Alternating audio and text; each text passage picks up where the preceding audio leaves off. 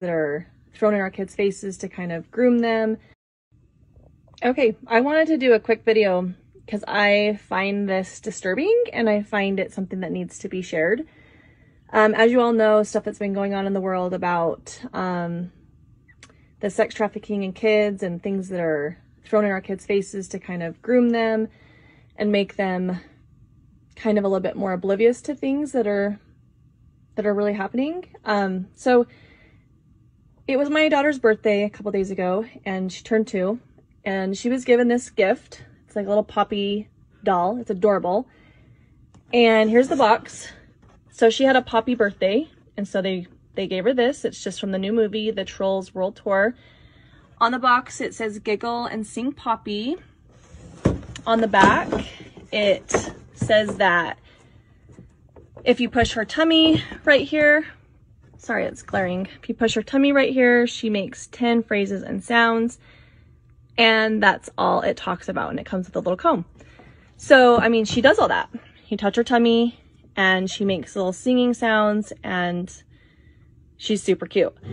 Well, I was showing her to my husband and I heard some other sounds that I had never heard before. And if you look down here, I figured a video was the best way. So I just touched her tummy and she's gonna sing for a minute. But down here is a button right here on her privates. And if you push those, she makes these sounds. Boop.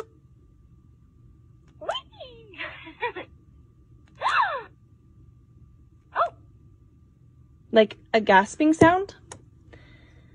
And I know some of you may not think this is a big deal, but especially since I've had kids, this is wrong. For one, this button, it says nothing about this button on the box. Nothing. It's just there. And it makes a gasping sound when you touch her privates. And to me, it's just like sexual sounds. And it's so disturbing.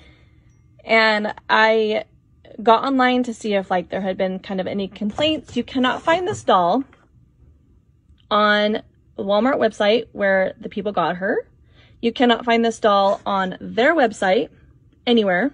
We even scanned the code. This doll doesn't pull up at all. I just think it's weird.